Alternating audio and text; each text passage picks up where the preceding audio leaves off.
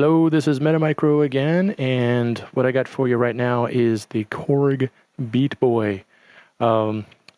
It is another one of those little gizmos that's from Japan. You can't get it here in America.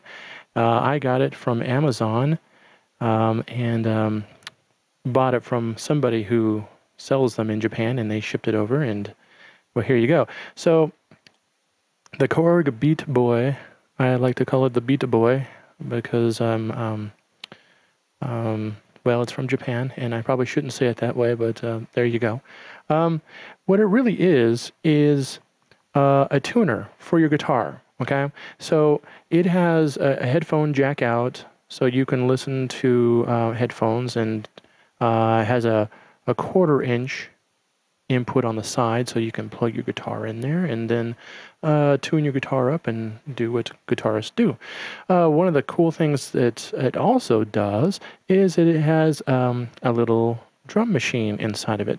So let me just go ahead and turn it on. All right. And I don't know how well you can see this. There's like a little guy behind a drum set in here. A little tempo, 117. I've got it set at 117, and it's currently on pattern 20. So what this is for is so you can plug your guitar in here, and then you can play along with the headphones, and you can have a tempo going on, so you can practice. Well, that's not how I'm using it.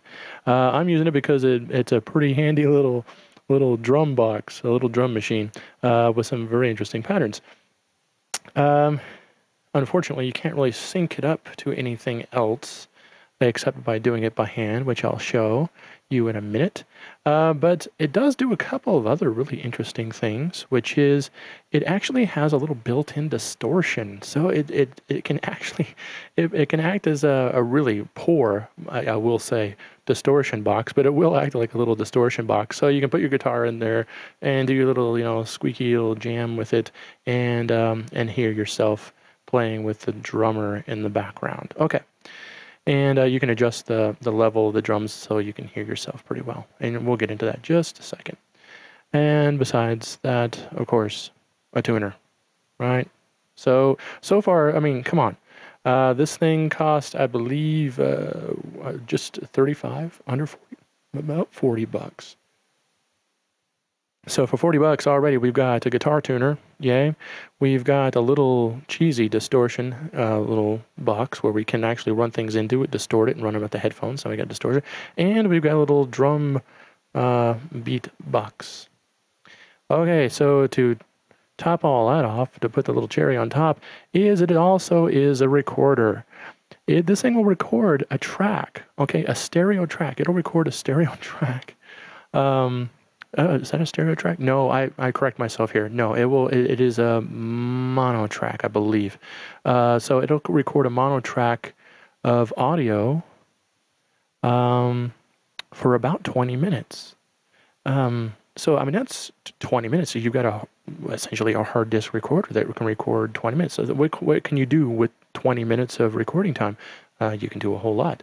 Even if you don't want to use it for its little drum sounds and stuff like that, run something in your input off your little tabletop setup, run it into here. If you're out in the field, push the record button, which is right there, and boom, you're recording your little live performance set. And then you hook it up to this little USB connection in the back, and there you go. It runs right into your Mac or your PC or your Linux box, and boom, you've got your recorded track. So that's pretty cool. And it also, if you don't want to plug things in, it has a little microphone in here. So you can actually, it's got a little kickstand back here. So a little kickstandish. And, and put your guitar in there, jam away, and it will record at the same time. How's that? So you can jam to your drum beat, to your guitar, little distorted guitar, and record it all at the same time. Run it out, put it in your DAW, whatever you want to do with it, and bada bing, bada boom, right? Awesome. All for $40. I mean, you can't beat that. I mean, okay, so let's get to what it sounds like, okay? So I'm going to go ahead and start it, the beat up, and turn it up. If you've watched one of my other videos, this is what I've got it going is I've got it split, the signal split, and it's going to Dan Electro very noisy distortion pedal, which has its, I mean, its own merits, and that's why we have this kind of stuff in our gearbox, right? This is why we had this stuff in the studio. It has its own really noisy, unique, kind of crackly, squeaky flavor, which I like. Makes it very glitchy. Some stuff really, really glitchy. And we have the Zoom Multi-Stop MS100 BT. And I've just got it on a simple little reverb to give it a little bit of flavor later on. So let's turn it up and let's hear.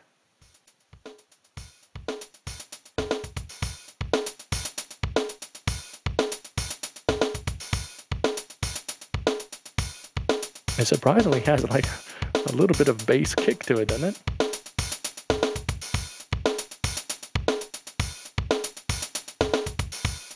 I mean, for just a little... essentially, it is a guitar tuner, right? All right, so let's mix up the beats a little bit, right?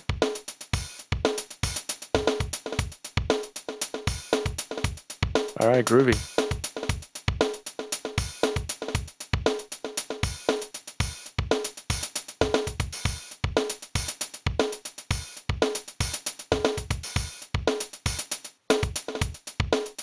Now, if you, it's all in the timing here. Now, if you change the drum pattern, you know, and you've got some sense of rhythm, you can do pretty well.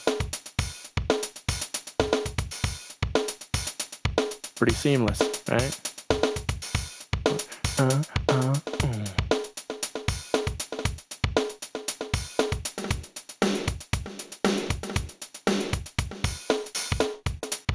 this one's totally different, so I won't pretend that I did that on purpose.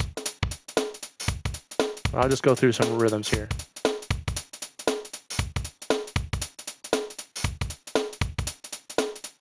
Got a little boys to men thing going on there.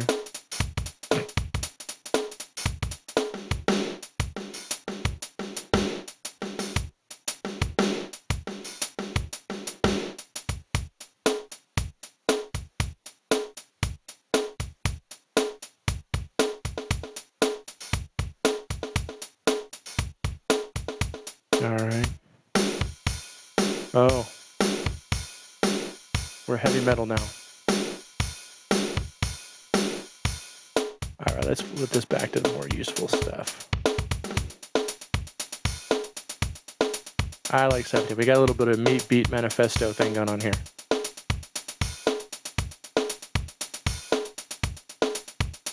All right. Adjust the tempo, of course.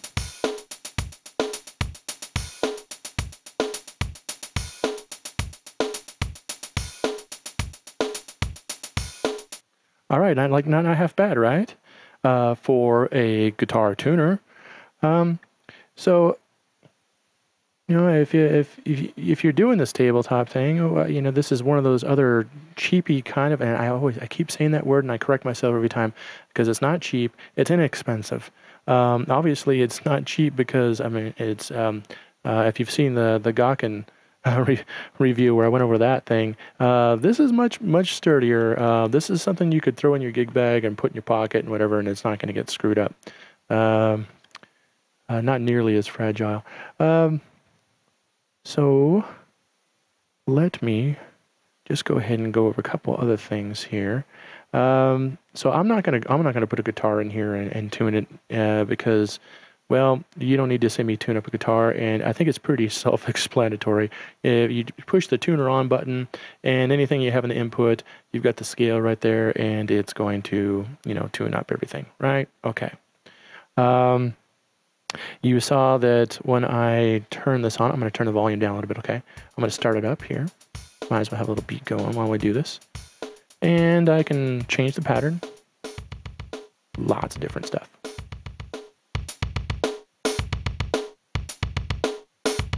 Right, okay. And what you can do is you can click on the genre, and the way these patterns are set up, and I should point out, look at, we're up to, there's 98. There's like 98 different patterns in here. There's got to be something in here that you can find useful. Seriously. Here's pattern number 98.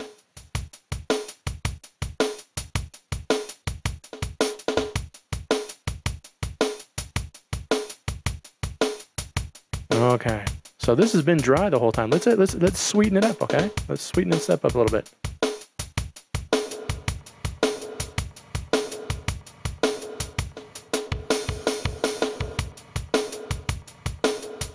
All right, that sounds pretty useful. I could do something with that.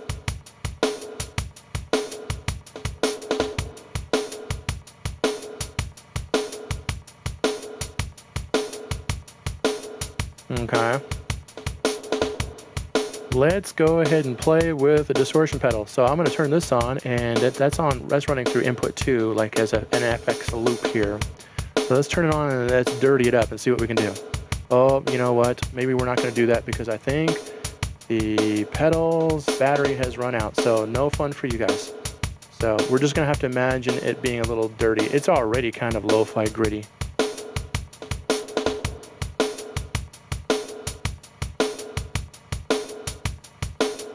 Okay. Let's change let's just push the genre button. Oh yeah.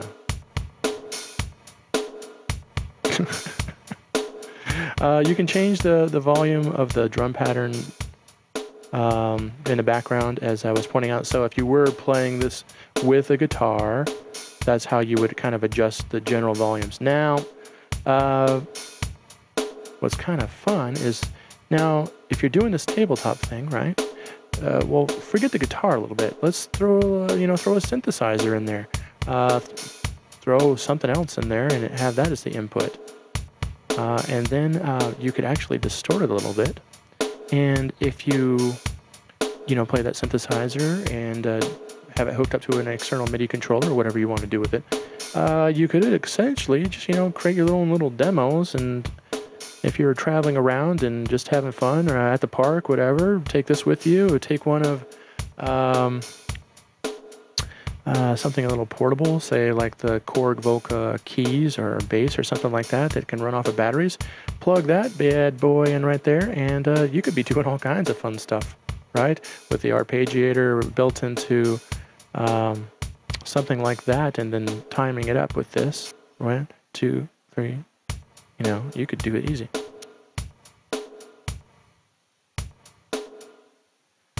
All right, let's change this to some other interesting beat, because that's already...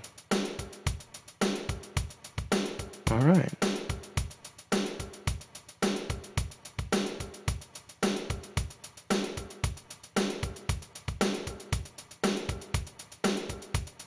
Run it up to 120 beats per minute.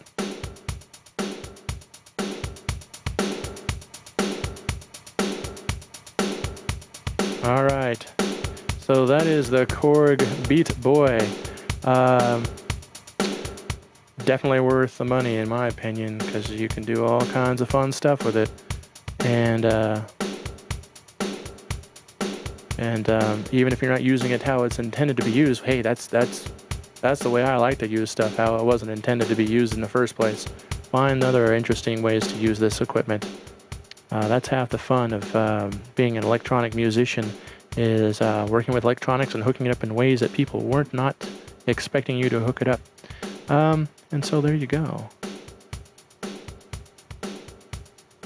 The Korg Beatboy tuner and drum machine recorder tuner. Drum machine recorder tuner. Korg Beatboy drum machine recorder tuner. All right, guys. I'll see you on the flip side.